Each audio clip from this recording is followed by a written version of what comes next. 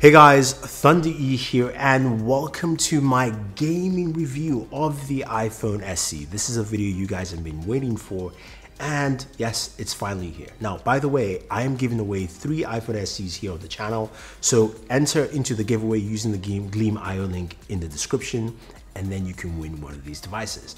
So the iPhone SE is finally here. Comes in 3 different colors, a black, white, and a red. And of course, red is my favorite color. That's one I gravitate to. It looks really, really nice.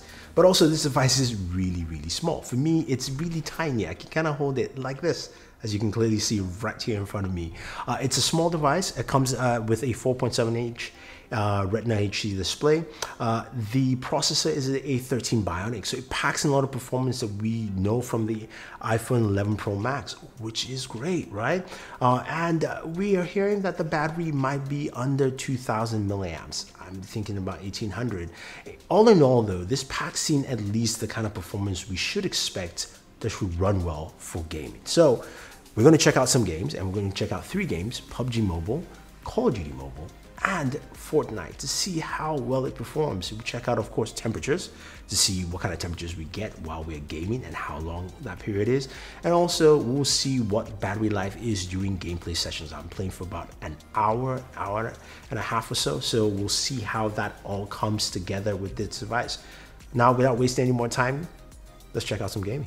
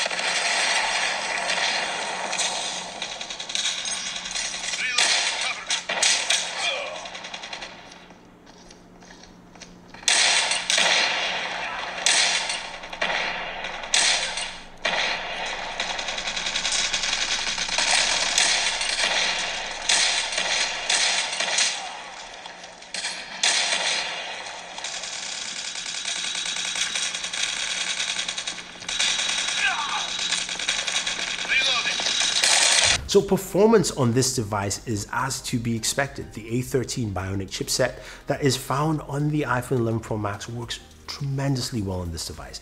Games run smooth, and we can play games like PUBG Mobile and Fortnite at its max settings without any frame drops. And also Fortnite, you can run that at 60 frames per second because of course this display supports 60 frames. So it runs really well altogether. Now, the part that I didn't like so much are temperatures. I mean, this thing got up to 100 degrees while playing PUBG Mobile. Fortnite was about 97, but 100 degrees is just way too hot for a device this small, and also while I'm actually gaming. And this was within the first 15 minutes of playing the game. I wasn't doing anything else other than playing the game. So to me, that is a big no. So with temps that high, this is why I like to use cases on my phone.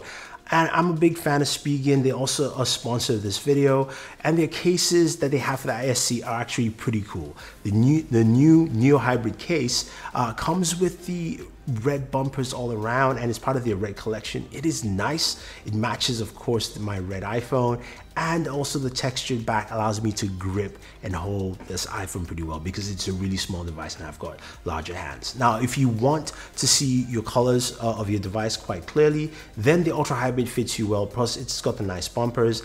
And if you want more protection, the Slim Armor is the one to go with. Plus you can put in your credit cards there if you need to use them. So I think they've got a lot of cool cases that will work well for this device, especially if you're going to be gaming for a while. You're definitely going to need it here. Now, speaking of gaming for a while, what about battery life within the time period I mentioned? We said about an hour of gameplay, and within the very first 20 minutes, I lost 20% of my battery life.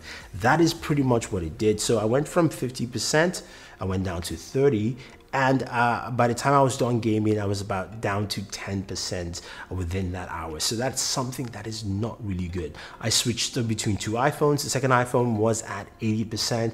By the time I finished playing a game for 15 minutes, I had lost an equivalent of 15% also. So it's almost like a percent per minute I'm losing. It's not an actual number, but that's just really the rate it is. And this goes to speak to the fact that this has a smaller battery. We don't have confirmation yet what that battery size is, but I'm thinking about 1800 milliamps, and it's gonna show. So if you're gonna be gaming with this device, I'm just letting you guys know that it is going to drain really quickly. It does support fast charging, but you have to buy that charger separately. So that's something to take note.